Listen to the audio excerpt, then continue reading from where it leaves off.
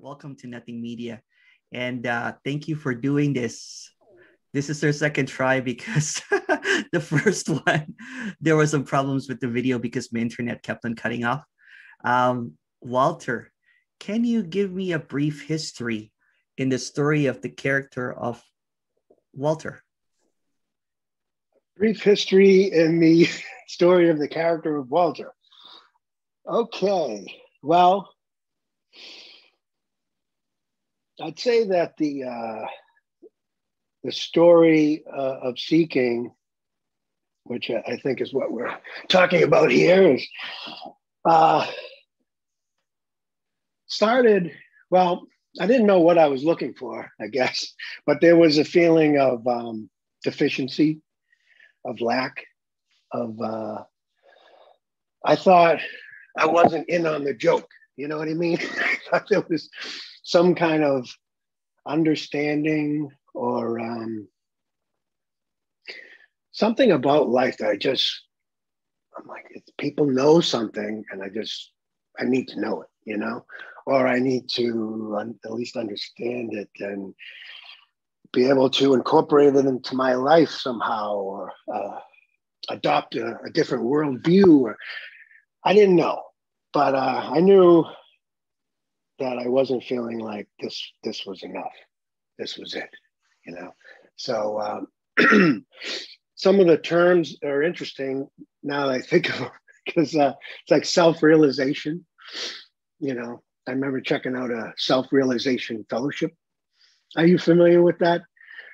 Paramahansa Yogananda, autobiography of, yeah, okay. And I remember how disappointed I was actually when I went, because so I checked out a self-realization fellowship. You know, I'm going to realize the self, capital S. And there was somebody there who had been with them for a very long time. And he was, I think he was a monk. And he was just saying that the meditation that he was doing created a force field around him that protected him. But the reason why I'm laughing is because I was so disappointed that this was what was coming out of self-realization, because it didn't seem, I don't know, it just didn't seem like, I'm like, wow, that's all you really get after all those years, is a sort of method to shield yourself from the other, you know, from what's coming in. And, you know, so I remember being like, all right, well, that's probably not it. And just checking out different things. And the whole time I'm thinking, well, I think the thing that was driving me, and it's an interesting idea to think about being driven, you know, because like, I don't know where thoughts come from. I don't know where these words are coming from. I don't know what anything is, you know. And I was driven to figure this thing out, you know. But this me was just, I'm saying the me, it was a feeling that there was somebody in here who needed to figure things out. That there was somebody in here, I don't know where that person was, that me, but that self needed to be fixed, to be healed. So this is what the search was, to heal that self. And I think the funny thing in the end, not to spoiler alert, but as UG said, UG Krishnamurti, he discovered, or I don't know his words, he probably didn't say it that way, but there was no self to realize, you know. The clear seeing or the realization for no one is that this thing that you've been trying to work on and fix and heal and repair was never there in the first place, you know, was never a real thing that needed. It's just so funny to think about. All the time you work on a thing that doesn't exist. But so that was that. I don't know if you want me to get more into that sort of path, but I was on a path, and now we talk about a pathless path because there's nowhere to get to here. It's always already. That's what I love about this message. It's beautiful. And I love what you're doing. I'm really grateful because I think the fact that you would want to talk to me, because, you mentioned sometimes I like to talk to just ordinary people who aren't teachers, don't have websites, don't hold satsangs, don't write books. And I think when I was first checking things out, I didn't see any of that. I saw sages. And sages to me meant a special person who had something that I had to get, and people that you also asked me, I might make reference to our last conversation a few times, if that's okay. Just because we covered so many beautiful things and explored so many different concepts and aspects of what people talk about in language. And ultimately, it doesn't matter because I think, well, I'll give you a concept. Of course, nothing is the truth. I mean, it's all bullshit.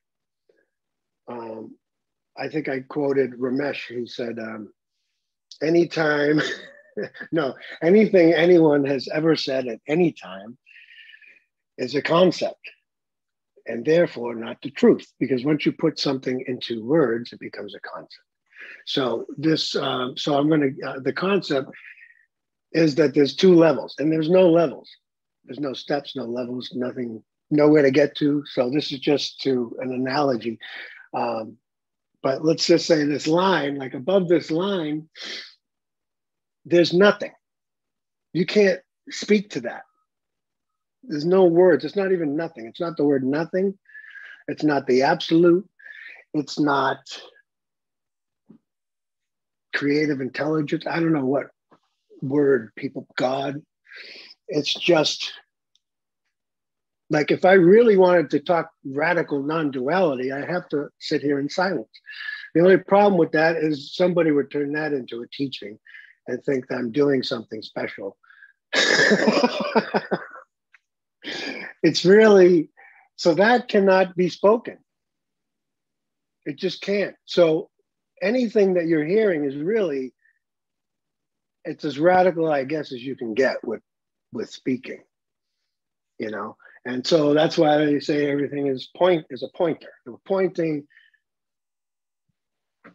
to something that can't be spoken. And not only can it not be spoken, but it can't be known because there's no one to know it. If anything, and this is a concept and it's also bullshit, and I might say that a lot, but I suppose it might make sense that everything comes from this. Everything is an expression of this.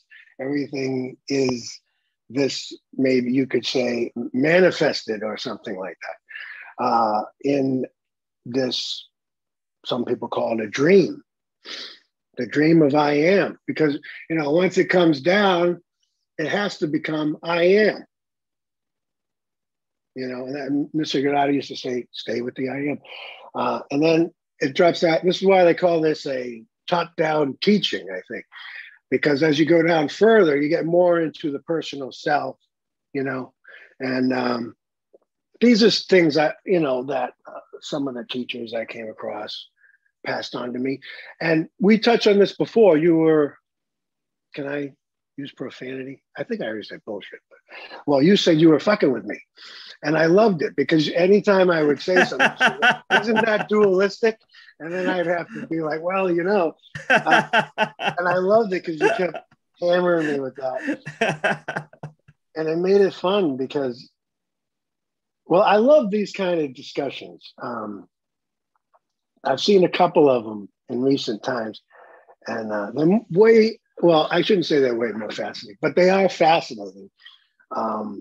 to see people interact in that way rather than just pure question answer or just one person talking. Anyway, bullshit. Oh, okay. Yeah. So there's teachings like say that start bottom up. They're helping the person, their work, you say meditation. When I came to and you used the word pandering to the seeker, and we talked about that. We talked about compassion. When I went to my friend Stephen Wingate's house, and I was filled with anxiety and depression, and I was going through a very difficult time. He didn't tell me there's no one there to be depressed. I remember I walked in with a giant Dunkin' Donuts, and I was like complaining about my anxiety. So of course he's like, well, first of all, you might want to cut back on the caffeine. Practical advice. Do you know what I mean? And he taught me a little meditation, very quick, easy, quick meditation that I could settle down. I could relax. The all these energies. I'm feeling them now. Energies in the body. But as we did touch on, then I was a person with a method to calm my body down. I was still an individual, or that me was still there that we talked about. That is this insatiable, nothing's good enough for the me, nothing. Understanding concepts is not good enough for the me, because then I was a me who understood concepts. You could master all of Nisargadatta's teachings, Adi Shankara's Advaita Vedanta, Course in Miracles, But if there's still that me, you're just a me that now has techniques. Now, that's not to say that those things can't be helpful. I think this is where we got into some interesting things. Because you have that sort of absolute and then the relative, So I think the difference in the teachings is some people want to meet people where they are, and some people are just I only talk about this, enough. I'm not gonna come down to the level, where you are here. I'm just talking here. You know what I mean? Some teachings are not teachings that meet no one. Well, of course. I'm fucking with you. No, you're right. That's clarity. That's great. Because you actually just blew my shtick there. I used to call my stuff radical non-duality talks, and the radicality of it is I don't really actually talk about this. I just ask questions. Oh, all right. It's the same thing. Does that mean I can't ask you questions? Last time I was asking you. You were. No, I'm just bullshitting. I want a dialogue about this stuff. Yeah. No, go ahead. I mean, yeah, it's descriptive. And you asked me what I like for what I resonate with, and absolutely, there can't be a prescription. There can't be any. I talked about identity, even identity. There's no me. This is just a body, mind, organism in which, I think about like a lot of spiritual authors, I use that word. A lot of spiritual authors will say, I didn't write the book. It just came through me, A lot of them. I don't know. Did I just say all? I try not to say the word all, always, never. But often they will say that. And then you wonder, well, are there other things that you're doing? Like, in other words, the book came through you. Are there other things that don't just come through you? Like, it all just we're not doing anything. You can't say I didn't write the book, but I made dinner. You know, I don't know, just the way I look at it. But for some reason, I think sometimes they think there's some kind of channeling or something additional going on than other than normal life. I think it's just consistent with what they're saying, that there's no one here. Do you know what I'm saying? It's just it's because they're speakers of something that can't be talked about. I don't know, just I understand it. Sorry.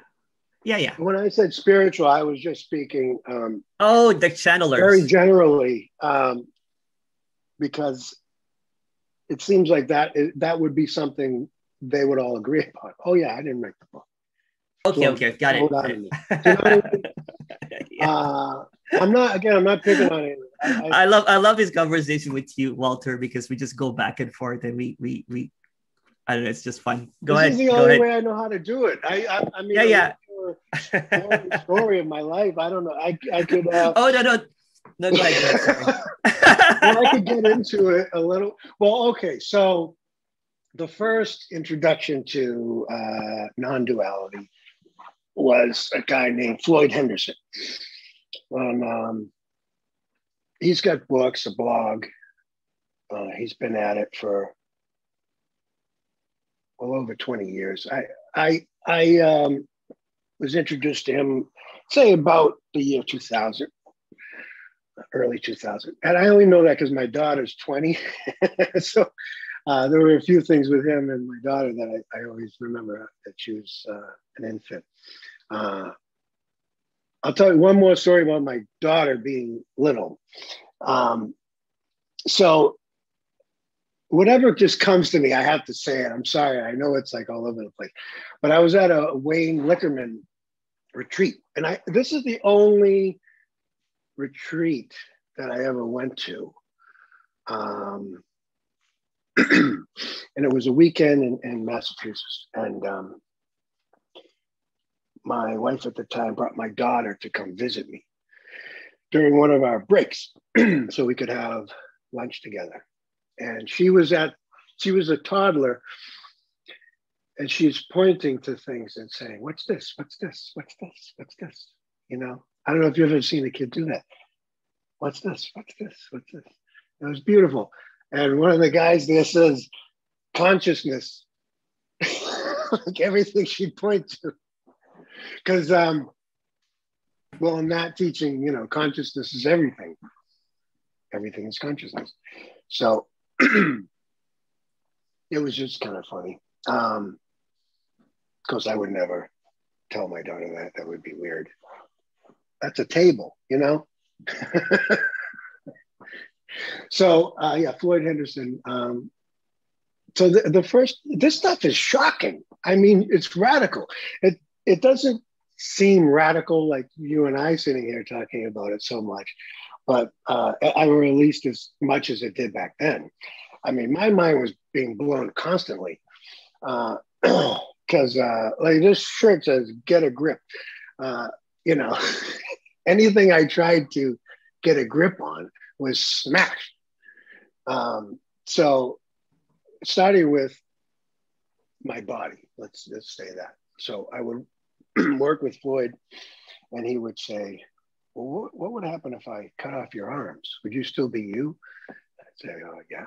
And then he'd go through everything, you know? Okay, where are you?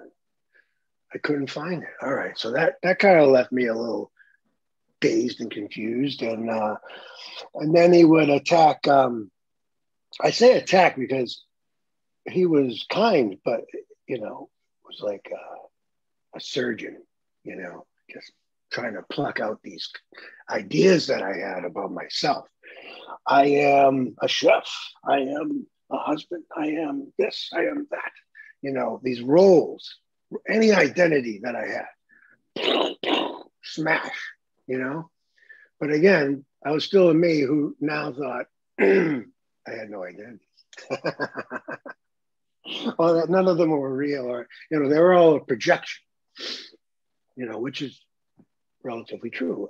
You know, everything in the world of experience is a projection of mine. Even Emerson. I don't know Emerson. I only I see an image on that screen from what I think Emerson is in here. So all that kind of stuff. And I had a great anyway. Moving forward, so I would listen to at the time there was Urban Guru Cafe, which was a great podcast. Prior to nothing, these are the things we had.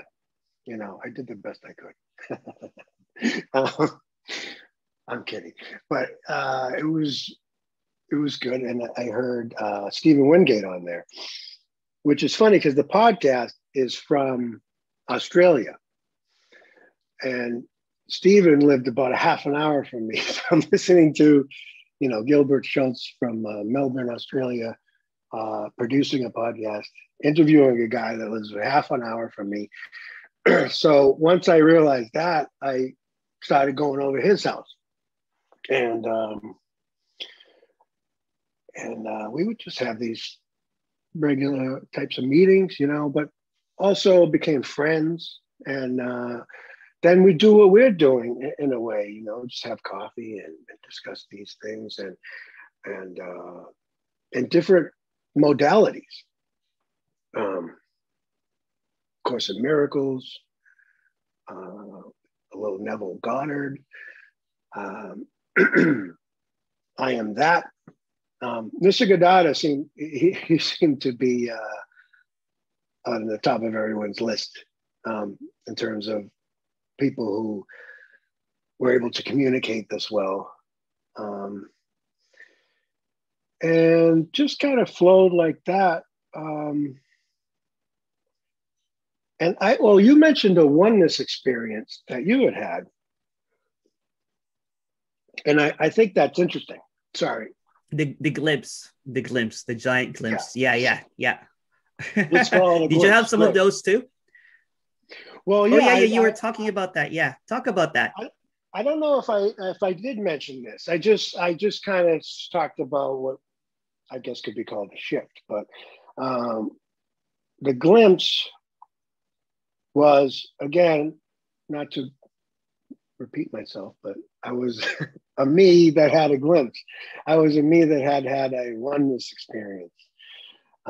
So I felt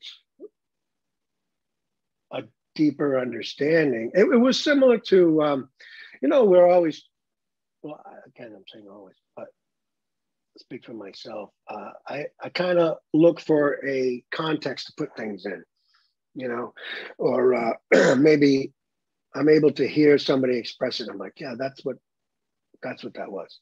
And it was Thomas Merton, who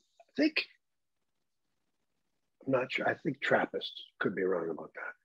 Not that it matters, but he was a monk. And he had a oneness experience. He was on the street. Well, I won't tell his, I'll tell mine. But mine, to my memory, is almost identical. It was in the morning, having my morning coffee, just like now. I'm looking around, and there's a hustle and bustle. People are going to work, and I just felt like we were all the same. I mean, everyone was thinking about the same things, essentially, gotta go to work. You never see a movie like there's audio of like what people's thoughts, like, oh, I'm doing this. Oh, you can kind of get tuned in. I felt like tuned in a way. And I was just looking around like, wow, we're all really the same, same desires and fears and all this stuff. And just the human condition. Sorry, you say something? You look like you were going for the button. I can always tell when you're about to. You're like. No. I just wanted to say that isn't that glimpse like the ultimate drug? Oh, and yeah. then the come down is so harsh. And you always want to get that. You always want to get that. It's almost kind of like become an addiction and seeking. Oh yeah. Yeah. Sorry. Oh, yeah. Uh, it's a drug. Well, I mean, in the interest of time, I didn't get into sort of seeking from the very beginning because that was, I would say, in a way, drugs and alcohol. Um, Not that I have any problem with that. I enjoy a beverage every now and then. Um, but as you know, it's just like the way I listen to um, your channel now, as opposed to then. Now I listen. Oh, we touched on this too. Like, excuse me, the enjoyment is just in the thing itself. It's just listening to a podcast. I'm not thinking I'm going to get anything out of it. You know, there's not a me that's like, oh, if I listen intently enough, I can hear read between. There's something in there I'm going to get. There was always something to get out of things. And meditation, we discussed. I was going to come out of the meditation enlightened. There was a result I was looking for. It wasn't just to sit and be and whatever arises, just kind of, what's wrong with that? I mean, that's amazing. Yeah. I used to tell Jim, when I was seeking, when I was heavy into seeking, that I used to rewind the go back into, I'm like, maybe I missed a word that Jim said in his YouTube. Maybe that's the key. That's the key. And then it's, of course, after I watched it, and a couple of years later, there was a couple of days that I just laughed and laughed at what Jim was saying and all the questions, which was really, really funny to me, because when I was seeking, I held on to every single word. I'm like, oh, maybe that word contraction, if I hear it enough. Yes. Talking about. Sorry, go ahead, Walter. Right. No, I mean, by the way, we have a podcast now, eh? We have a podcast now. Oh, you do? Yeah. So it's on SoundCloud? It's going to be on Spotify too, and also going to be on Apple soon. So sweet. Yeah. All right. It's good to work. I was saying sometimes it's good to work, clean the house, listening to something, kind of like listening to music. Totally. Yeah. The other reason is when I work, I only have one ear pod in. So, in case anyone, I mostly work alone, but, anyway, I need to be tuned into what's going on out here too. So music's not always the best with one thing in. So I do enjoy the podcast. But I think what we're getting at is when the illusion of a me, let's say, or the belief or the felt sense, excuse me, of a me is there, it's only going to hear things from that perspective. So even if you're talking about no me, it's like, okay, so there's like a lessening, there's a loosening, there's a, but if a shift occurs and it doesn't occur, and this is all bullshit too, this is why I want to just keep, nothing I say is the truth. So I can only attempt, and it's going to be a poor attempt, and I'm going to be a walking contradiction. We were quoting Paul Morgan Summers, that you were having a drunken conversation, and that's, there's no way you cannot have a drunken conversation about this. It has to sound bonkers. But isn't this topic so intoxicating though? We can talk. Yeah, well, we can talk to it for hours and hours. Sometimes that's why I have to cut it into an hour. There was one conversation that lasted for 3 hours and 45 minutes, and wow. Yeah, and there's one that's longer actually. There's another one, I forgot about that one, which is like about 5 hours. I'm like, oh, I'm so sorry. We just kept on talking, and we're just like having a blast talking about it. Trying to describe the indescribable. So it's like a late night drunken conversation talking about nothing. Yes. Which probably sounds super crazy to a lot of people listening to it. Oh, no doubt. It's funny. I was mentioning that I like this kind of thing. And one speaker is, you know, Ella, Ella May Sophia. Am I saying that? Yeah. Um, she and her partner, I don't remember his name, but this is recent. And it just comes like a YouTube, you know, like I'll just be like, oh, that looks interesting. You know, I'll check that out. So she's answering questions on YouTube. People are typing in questions. And you know, it's all right on. I'm resonating. I'm like, yep, good stuff. And he's like, oh, can I can I chime in? Can I add my 2 cents? And she's like, sure. And they're clearly in love, and it's really it's cool, you know. And he starts, like I said before, we'll say down here. And there's no up or down. There's no higher. I don't want to imply that this is higher, lower, better, anything like that. This is just, I can't help but look at things in this way. So in the top-down teaching. So anyway, he's addressing the person and the person's, like how to help the person. And I'm going to give you some things to do. This is not what I'm pointing to, you know, which is beautiful. It's not that he's wrong and she's right. She's just saying, this is not what I'm pointing to. This is not what my broadcast is about, you know. And she went outside for a cigarette. And I just watched this. This is fresh in my mind. And so he kept going with his advice. And then she came. But it was just so cool because it was like real life. And it's like a reality TV show couple. Yes. One, Yeah. yes. But see, I haven't seen it.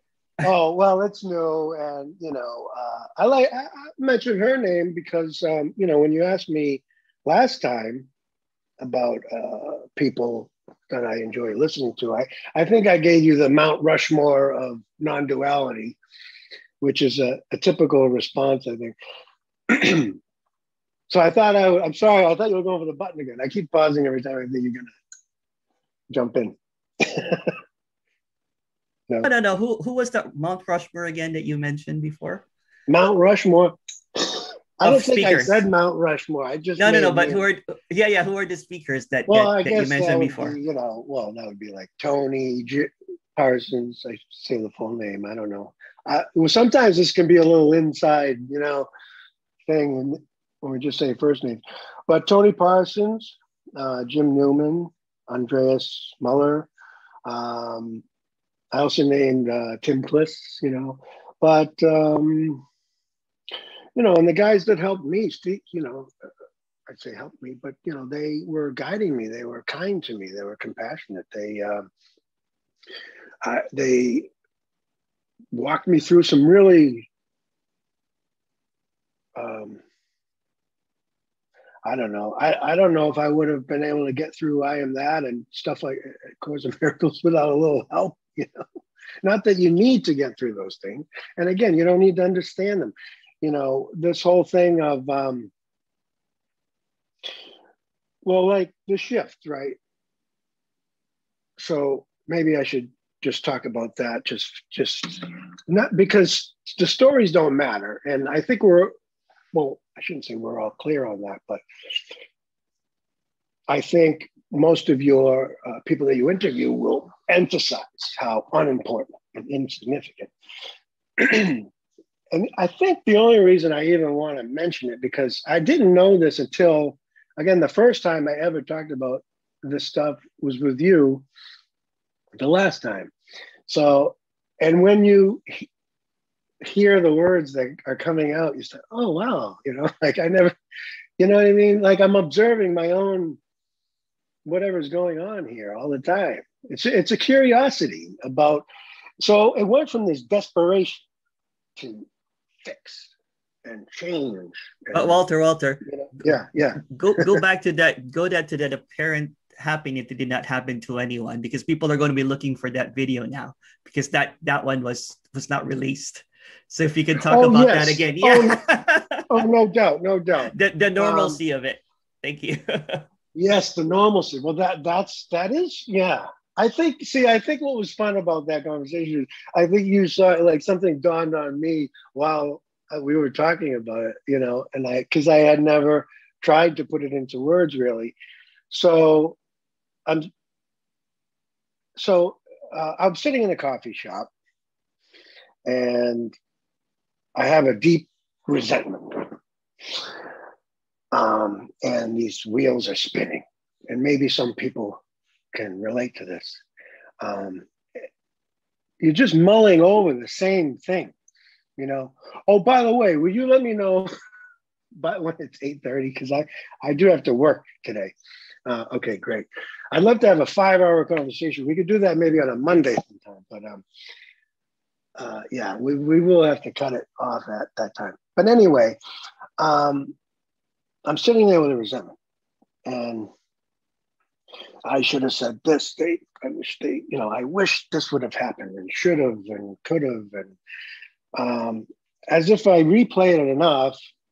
I don't know. It's just, but no one's doing that, right? So anyway, this is happening, and I'm drinking my coffee, and then apparently, and you can pepper in the word apparently before and after every word if that helps people to realize that I'm not really talking about anything true or real, but it seems real, you know. It seems so. It was just like that, and it was like a clear seeing, I guess. I wasn't seeing from within that me that I was describing. That me, I was just seeing. And it wasn't me seeing, it was just seeing that this body, mind, whatever. I'm using body, mind, organism because that was a phrase that was common, you know. So I think we pull from whatever words we're familiar with, and obviously, but it doesn't mean anything. I'm not subscribing to anything. And then I guess it was just like life itself. I don't know. It was just, oh, wow. It's just sitting in a chair with a resentment, drinking a coffee. And everything else was the same. It was like if you could take out a me and then be able to view the world of appearances without a me. But, you know, and obviously it's not me. It's not me. It's just seeing. I don't know, you know, it's weird. You know, so after that, it really was that things were just arising, just happening to no one, by no one.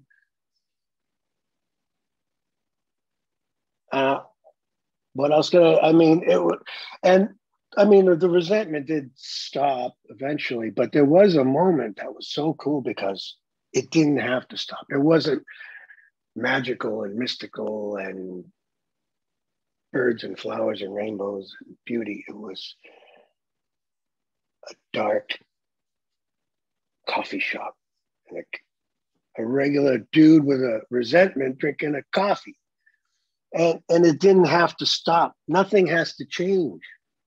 Nothing has to change. It already is. It's always already. It's always already. It's sitting in a coffee shop with a resentment. It's talking to Emerson. It's discussing concepts. It's being wrong. I could express something way off base. You know, that's another thing I like to mention. If a me or a sense that I am the author of my actions, or I'm the doer, or I'm the controller, or this is my life. See, I don't have a life, you know, I don't have a life to fix. But I kind of lost my train of thought. Oh yeah, now I know, which is perfect for what I was going to say, is that it's okay if everything comes out completely garbled and distorted and makes no sense to anyone. It doesn't matter, because that is what we're talking about.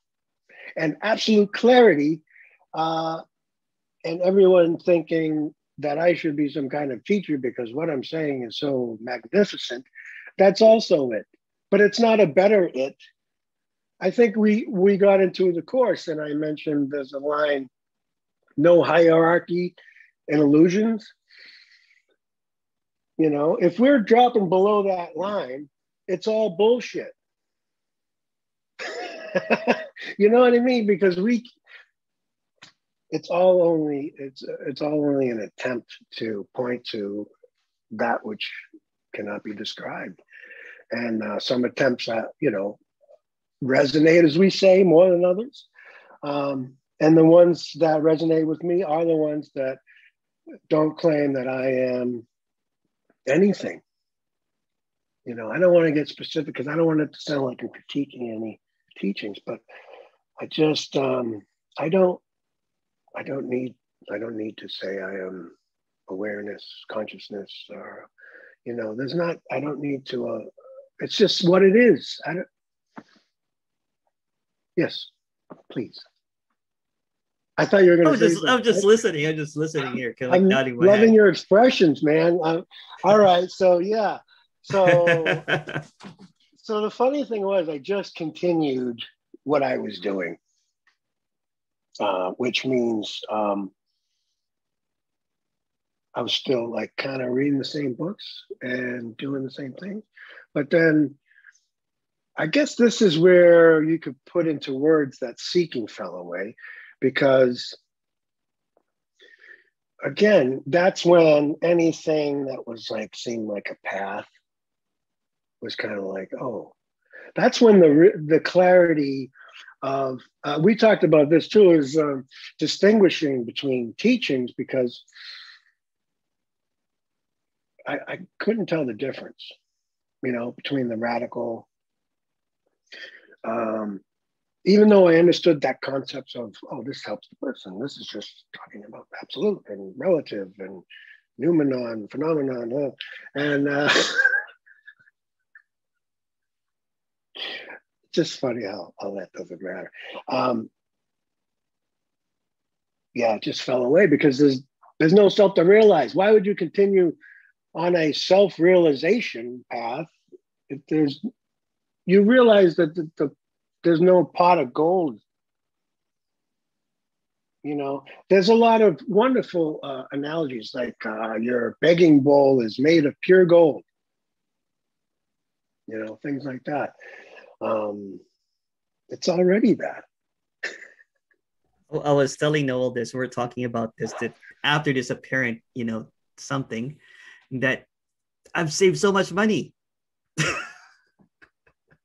I used to go to retreats and I used to buy tons and tons and tons of books. You know, I had, do you have Audible? Oh, I can't hear you. I can't hear you now. Hear me now? Oh, I can hear you again. Yeah. Oh. Yeah. Do you know Audible, right? It's kind of like the I book. hit the cough button. That's what I call it. Oh, okay. Yeah, it's a mute. So I used to buy like 1 or 2 or 3 books. You know, you're supposed to get once a month. And I think at one point I was getting like, I would type in the word consciousness, awareness, whatever, you know what I'm saying? The word enlightenment, and then buy all of these books. So yeah, it's just so normal. It's nothing special. And the reason I interview a lot of people that are just ordinary folks is there's this culture, I think, in this apparent, you know, enlightenment, you know, scene or non-duality scene, that the guru is up here and the seeker is down here, when really there's no guru, there's no seeker. Yes, no doubt. And everything is just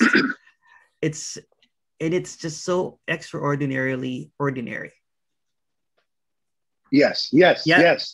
I'll say something about that. Excuse me. Sorry about all the coughing.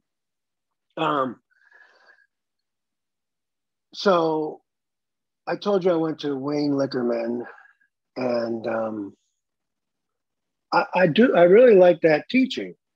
You know, he calls it the living teaching of Advaita. And I don't know, you ever watch Buddha at the Gas Pump? Sometimes. Okay, did you see the Wayne Lickerman? No.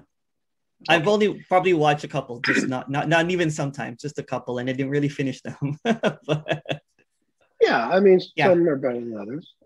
Again, we gravitate towards what we resonate with. Not to overuse the word resonate, but just to me, it means someone that is expressing this in a way that sounds as close to what is felt here, you know, or is seen here, or is, I don't know how else to say it, you know, that it just feels like, yeah, that feels right, you know. But what didn't feel right, and I'm not critiquing, again, I keep saying that, but they had this whole discussion about the difference between a sage and a saint. Now, interesting. yes, and his yes, and his comment, well, his what he was saying was the difference was that the saint it's about behavior, and we discussed this also when you were saying you were doing a lot of saintly things. You know, you were doing a lot of When I was selfless. seeking. Yes, Yeah. but you were looked at as a saint. You mentioned by some. They wanted to kiss your feet and everything else. Yeah. And so that's based on behavior. And he said that the sage. And a sinner too, you know, when I was partying. Just not forget about that. You were innocent. A sinner too, a sinner too. Oh, a sin. I know. Yeah, because that's a different story. This is your interview and conversation, but go ahead. Maybe I should interview you next time. No. Well, that would be so much fun. So so anyway, back to saint and sage. Well, first of all, one, as his teacher Ramesh made clear, one cannot commit a sin and one cannot commit a meritorious deed. So it doesn't even matter. You know, it's not your behavior. You're not the saint. You're not the sinner. But anyway, sage. So I got to get to this point about the sage. So he said the sage, I guess, is would be the slab of meat that no longer has a sense of being a separate individual, or as he would say, no longer has that false sense of authorship. Other people say independent, autonomous. There's all these words, you know, that I'm making it happen. I'm doing the doing. You know, the doing is apparently happening. Anyway, but I was like, well, okay. Well, why does that make this thing a sage? What is that? I mean, it's bizarre. It has a tinge of specialness to it. Like, oh, he's a sage, you know? I don't know. And it's fine. It's because, and it sounds like a critique, but I understand it because we talked about this too, that this message can only be expressed through the filter of this personality and whatever ideas, concepts, thoughts are rattling around up in that noggin. And if you have come kind of more of through a traditional, I guess, route, then you might use some of those words. And those words, and I like what you're doing again, because I feel like I should hit that button when I do that. There is a sort of a demystification into just talking to regular old folks who would never refer to this as a sage. I mean, it's bizarre. For me, again, for me, I can only speak from here, but I thought that was interesting because I'm like, wow. And when I saw it, it was a while ago. And I was like, wow, it must be cool to be a sage.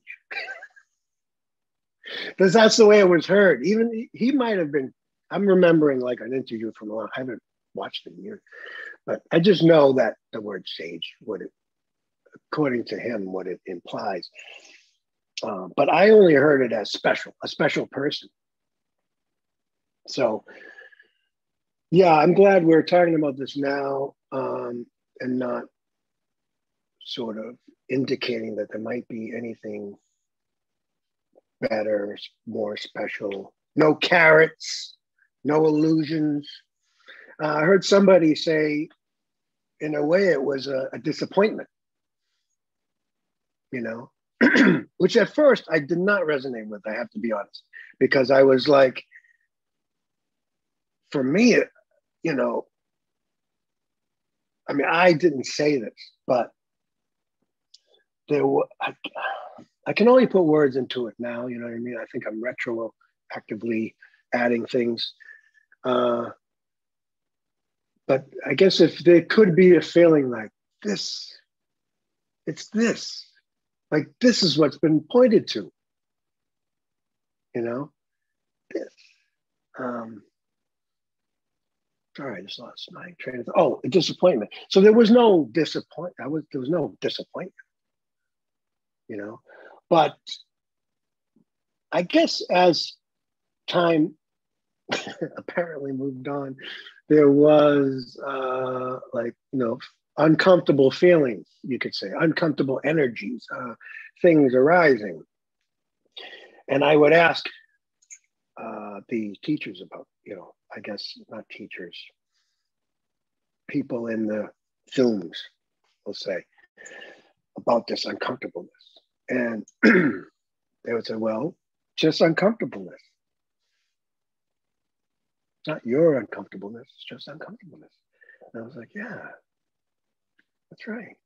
I don't know what I was just like, I didn't know what to do, not that it was just like, there are feelings that aren't like, this isn't like bliss 24/7, it's like all that same shit comes up. It's just that claiming, the grabbing, the secondary involvement, this is mine and I need to fix it. I need to change it. Now, like I said, there is wow. It's like winning a lottery, the biggest lottery ever, but for no one, and winning nothing. You're like, yay! Oh, yes. I think when this apparent shift happened, it was kind of like, I'm like, oh wow, this is it, and we're like, oh, this is it. It's almost like anticlimactic, like, oh, this is it. This is it. But in the I'm beginning, so it's like, this is it. Yeah, yeah. There's no trumpets and angels. There's no kind of like you know what I'm saying? There's just fascinating. It's fascinating. It And never I ending think fascination. it comes back to I guess it's funny that I had never thought about it until we talked, but that it was just sitting there with a resentment. So it hasn't changed. It's just sitting here. Like I mean, I'm feeling really good right now. But let's say I can remember recently, sort of nervousness, which feels like a tingling and in the body. And Yeah. I can just tune into that. I'm like, wow, I think before there was a desire to get rid of it. Yeah, Immediately. Yeah, and fix it and It's figure almost out like it's almost kind of like not escaping anymore. Like bring it on kind of thing, right? Whatever happens is just occurring, but for no one. Does not make any sense. It's like nervousness, giddiness, grieving, but it's almost like I've said it's kind of like a Teflon now. It just slides whatever it is. It's like there's no more filters. It's just flowing. Whatever is flowing. You know what I'm saying? It's so hard to describe. Hmm. And that's why this is a drunken conversation, because we can talk about this until we're blue in the face, and it's still not going to properly describe what it is. And that makes make it sound special, but it's not special. You know what I'm No, saying? no, So no. yeah. See, Yeah, that's the I dilemma even, sometimes, right? It's when people talk about this, sometimes people think, oh, that's something special. When I tell this story, it's just a story. I don't want to emphasize that I was DJing for 4 hours, because people might think that they have to go DJing now for 4 hours, because that will be a technique. Although it's fun to DJ for 4 hours, but it's not it. I sat down. It's a sitting down, and then people might think that it's a sitting down, but there's no. But it didn't happen to anyone. You know what I'm saying? If people kind of like put it in a character or in a person, um, yeah, I don't know. It's just so and there's no technique or attainment of it. You know what I'm saying? So how do you describe that? well, well, you mean the whole specialness? Yeah. Oh, yes. Well, I can talk about that because I could get pretty goofy with this stuff. Um, it's almost embarrassing because I would see a speaker who I projected, and this kind of goes back to what I was saying earlier, but you project all kinds of things onto the speaker. And, and well, you could say they don't help matters by being elevated on the stage and having a lot of the stage craft. We talked about John Troy a little bit.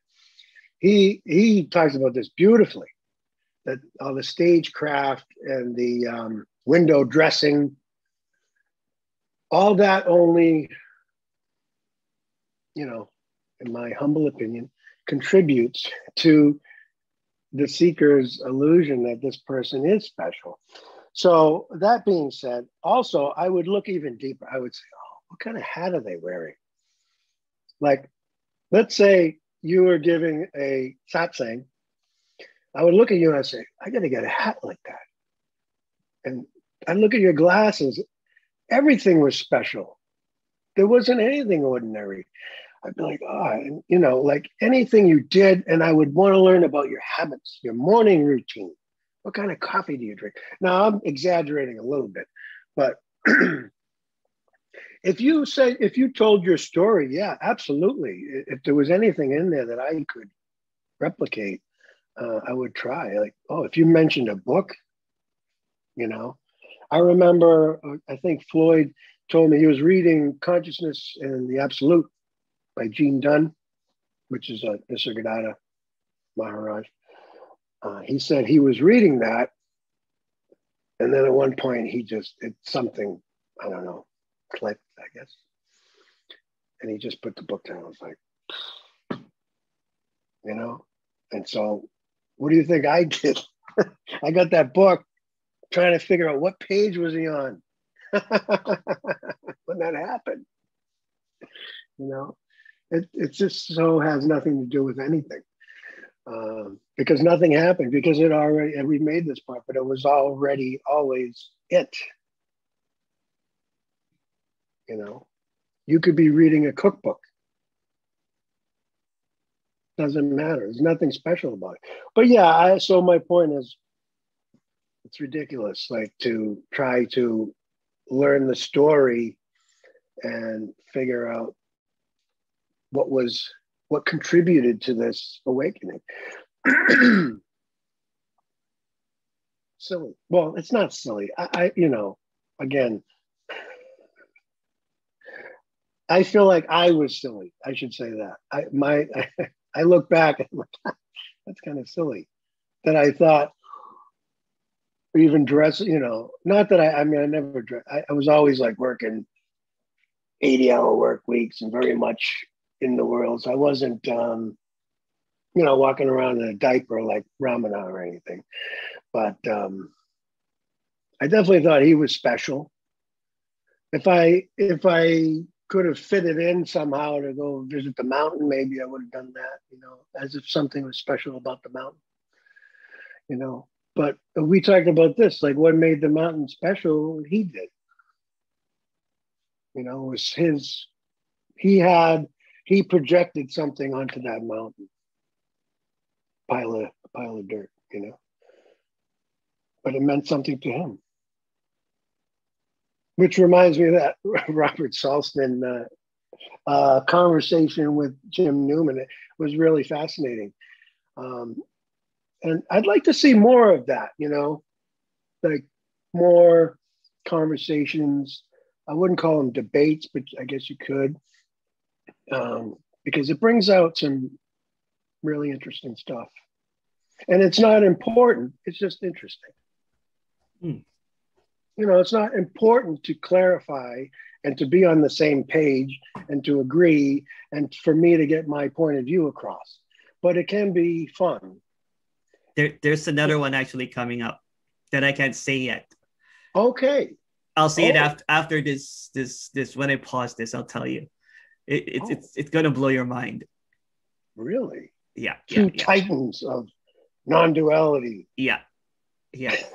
I don't want to see it as a debate, what I'm saying, but it's more of a conversation. It's more of a dialogue. Let's call it dialogue. It's better than people calling it like, what do you call that? It's not WWE or it's not UFC, because people are beginning to do it as a death match. No, it's a conversation. It's a conversation. It's a dialogue. Like this. It's a dialogue. You and I may not agree on everything. You may have heard me say something that you're like, yeah. I do it all the time with a you lot could bring of people. That up. Yeah. You could say, oh, well, that sounds like this. And then, and it would be great to explore that. Let's get into that. The next one.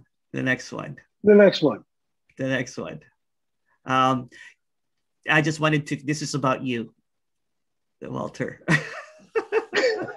How are we doing on time, Buck? We're still good. It's 8:00. 8:00. Oh, okay. Wow. Yeah. Well, sure. I guess I was gonna talk about Robert Saltzman. You want me to go there? Ahead. Yeah. Go ahead. Yeah, sure. So I found it fascinating. And I saw it when it was live, and I saw you. I actually said hi to you at the end. I don't know, you didn't know me at that point. No. Well, if you go to the video, go all the way to the end. Very last thing. Okay. All right. I didn't know you. You didn't know me. I know, which is so cool because we met like right after that. He said, well, okay, so nothing matters. I can say that because who would it matter to? Right? I think you need to have I don't know. I don't want to say anything. I guess I feel like you would need a me for something to matter, to really matter. Okay? In the ultimate sense, nothing matters. But Robert said, it matters if it matters to me. And that did hit me because another concept we talked about was, I give everything all the meaning that it has. So nothing matters. Even that statement, I give everything all the meaning it has. Nothing matters until I say it does. Then it matters to me. It matters to the me. So when I told you I went to Stevens and I was depressed, he didn't say there's no one there, there's no depression. It wasn't a nutty teaching he gave me. It was Oh, sit down, you know, maybe cut back on the coffee. There's a little meditation. And it, you know, maybe we're talking about apparently in the world of appearances and the real and the unreal and all that, but it felt real. You know, the me, we talk so much about the sense of a me. Why do we talk so much about the me? Because it feels real. So it's in that person's apparent experience, it's real. Yeah, my comment about that, you know, is somebody, for example, is going through a lot of stuff, like psychological stuff. Go seek a psychotherapist. You know what I'm saying? Don't look at Mm-hmm. non-duality as your therapy, because it's not therapy. And I think a lot of people are, it's kind of like going to a math professor and saying, um, I'm feeling suicidal. A math professor. That's right. Well, You know what I'm do you saying? have some algebraic formula that could help you with That's your? right. Yeah. And you can prove that you don't really exist. Yes, yes, yes, absolutely. That's a probably wrong analogy, but I'm just trying, you know what I'm saying? I have an interview actually, Richard Sylvester and his partner, Don, who's a psychotherapist. And we talk about this awakening stuff, about this kind of stuff, because this character did have some suffering, big time suffering, suicidal stuff. But I seek help. I did not go to non-duality. You know what I'm saying? And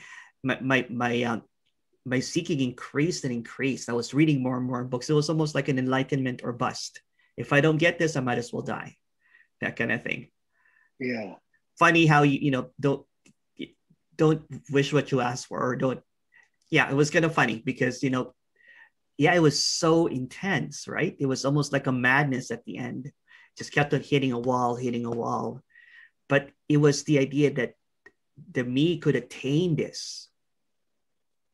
So I was doing my practices were getting intense, you know. Instead of an hour, it became 3 hours of meditation and yoga, Mm. eating kind of like basically grass, vegan. I was eating fruits that fell off a tree, so I would not do any harm. And the next step would be to become a breatharian, so I don't harm anything. I'm like, maybe if I don't harm anything, and then of course that would not. It's like a drug, right? That would came crushing, and I'll be like, I just want to go to a bar and hang out with my friends and talk shit and watch them play pool, that kind of thing. So there's this dualistic thing that was happening. There's this saint and there's this sinner fighting. It's kind of like a schizophrenic character, kind of like going back and forth. Um, yeah, it's just really, I lost my train of thought, you know, with this sinner and saint there, but it was a really funny experience for the seeker, for the me, right? Because it was going to the extremes, going back into extremes, extremely kind of like why didn't I give away everything? And then there's this character that says, fuck that, you know, I'm gonna go partying. And I think in a lot of seekers, there's this attainment. What if I do this? What if I do this? So when it kept on hitting a wall, that nothing really mattered. Nothing really mattered if this character meditated for 3 hours or went drinking for 3 hours. Meditation felt better for the body. Let's just say that. The 3 hours drinking felt horrible for the body. I'm not promoting anything, you know what I'm saying? But it just really was meaningless. And it kept on hitting this meaningless wall, looking for meaning, looking for answers in an answer in a question that cannot never ever be answered by the apparent mind. And went through all different, different avenues and trying to seek. I'm like, what if I do this, do that, do this, try that, through this? What if I go to this teacher? And then when I encountered the last house in the block, which is, the no concession type of message, the no message kind of thing, it was almost like a slap in the face. Like, what? So everything that I've worked on meant nothing. And the me held on so tight, so tightly, right? That must be a big blow to like a big, not a big teacher. I was not big, but a semi micro popular spiritual teacher that tried to do good. and tried and kept on kind of like failing and getting back up again, kind of like that boxer, that keeps on getting a knockdown and tries to get back up again and keeps on trying and trying and trying, um, until it dies. Basically, it was relentless. It was a relentless seeking. Um, when it didn't give a fuck anymore, just went DJing. That then apparently there's a loosening. It was not gradual. I don't know if it's just a time anyway. It doesn't matter if it's gradual, but in the experience it was just spontaneous. Like, what? This is it? Yeah. Without any practices. So I don't want to mention, I don't even want to be a speaker because people think that they would have to go through these stages, because there's no stages. You know what I'm talking about, right? No stages. Yeah. It didn't really matter if I partied for this straight 10, 20 years or went meditation 10, 20 years. None of those mattered. None of those. None of the partying, none of the meditation. There's no rules. No rules. I just bought a book, Ram Dass. And because I like stories, I like autobiographies. It's my favorite genre. Would be nonfiction, would be biographies, autobiographies. And I think I'm getting the name right. There's at least a movie by this name. So it is something connected with him. I think it's the name of the book too. But if there's like anybody fact checking, there should be something. Wait a minute. He's wrong. We're just all talking about bullshit. We're just two drunken people bullshitting each other. I'm kidding. I don't care that much. No. Go ahead. Anyway, becoming nobody. Oh, yeah. How can you become? It's such a funny term, though. I mean, it becoming is. Nobody. You can't become nobody. Yeah. There's no becoming. It's That's always right. already. But there's a beautiful path, death and dying. Beautiful stuff. Just really serving people. And I don't know, I haven't started the book in my defense, but I know a little bit about him just by about it.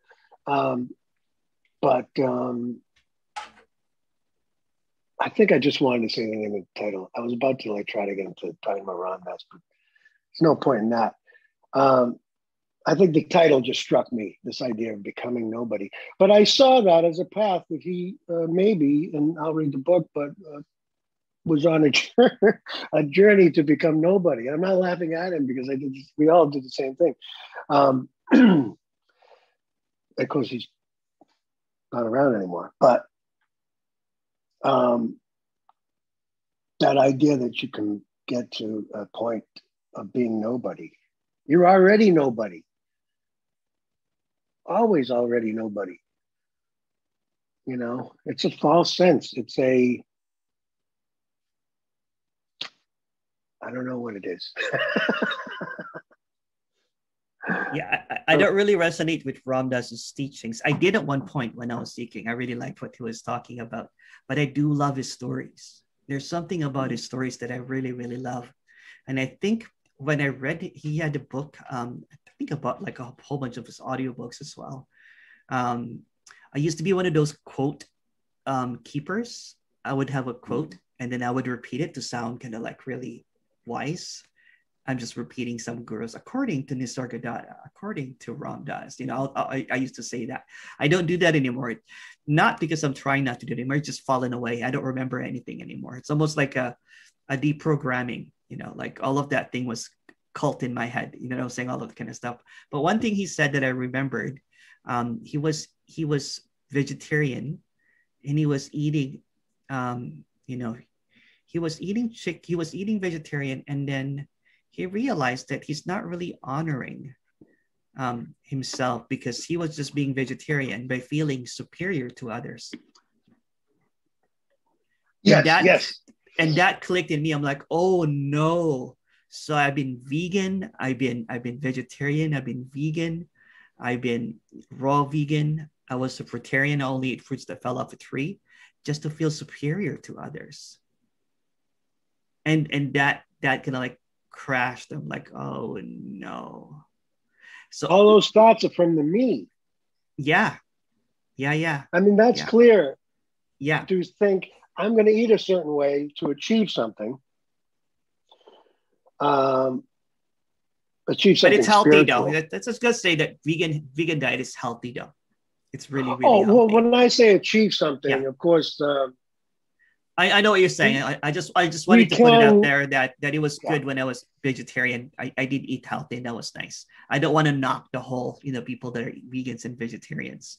Oh, Um, definitely not. No, no, no. That's yeah. not the point. The point is, as I But I was sort of trying to indicated. attain something. I was trying to be a saint. And then at one point I was like hungry. And people thought I was enlightened. I was just really closing my eyes because I was so hungry thinking Yeah. about food. But go ahead. Sorry. Oh no, don't be sorry. I was just going to comment on what you're saying, which is um, that if you are eating a certain way because you think it will lead to some enlightenment, let's say, um, it's the same thing as me wanting to wear your hat and glasses because I think I can get what you have, but you don't have it. And whatever the thing that you don't have, everyone doesn't have. That's right. Already, always already. I want to emphasize that. Yeah. Always already. That's why there's no specialness. And that's why it's all bullshit. Because everybody, the person with the most intense seeking, and you can hear this. It's funny. We're in a time now where I'm listening to so many of these like shows. We'll call them. I don't want to call them satsangs even. That are broadcast on the Nothing Network. You hear the callers, okay, and sometimes there's such an intensity that if I get my questions answered, I can figure this out and I'll be rid of this fucking me. It's already not there. It's already not there. That's right. Yeah. And there's no getting rid of it. You can't have what I have because I have nothing. I have nothing. But, that can't be heard. It can't be heard. But there's so much compassion. This is another thing about you. There is an uncompromising message, but there's also compassion, and maybe that's not the right word. But I heard a caller, Neil, I think, was doing the show, hosting the show, and the person started crying, and you could hear the pain. And he said, "You can call me anytime." And you know what? In that moment, it touched me that it was like, "Hey, man, I'm not going to just tell you you're not there. I mean, I might, but we can discuss that, privately." Yeah. If that, and it's not going to help, but hey, we're people. Yeah. A lot of people have this misconception about no concession kind of like message that it's harsh. But I was the host for the Jim Newman retreat that happened a couple of months ago. And you know what? That blew me away. There was so much love there. It was almost glowing. There was just, you know what I'm saying? It's not special, you know what I'm saying? But the seekers that were asking were well answered by Jim. It was almost like a love fest. And people would not think that a no concession would be a love fest. It was a love fest. There's this garden in between where people mingle and people cry. There's people that message me on Messenger. I talk to them, and they're basically saying that uncompromising is just the strongest unconditional love I've ever seen, because it chopped my belief system that I have to attain something. The hopelessness is so beautiful. Tony's retreat was, I expected it to be kind of like lovey and all that kind of stuff, because Tony has this, really wonderful, I love him, just this kind of like stuff. But the Jim Newman thing was surprised me about it. Well, I know Jim. I talked to Jim, you know what I'm saying? And we just laugh. We just kind of like talk, and we laughed a whole bunch of things. And, but when people went to that retreat, it was incredible. It was incredible. And at the end of it, it was almost like, as I said, it was like glowing in because after kind of like, it's almost like the best, there's no best, but unconditional love is being unconditional about things. And so when it's almost like a tough love, I don't want to put any definitions to it, but when somebody keeps on saying, relentlessly saying, but there's a me, there's a me, there's a me, and when the speaker's not coddling that me, it's the best love out there. And I'd rather have that, you know what I'm saying? Because I've been a seeker for I don't know how many years, a couple of decades.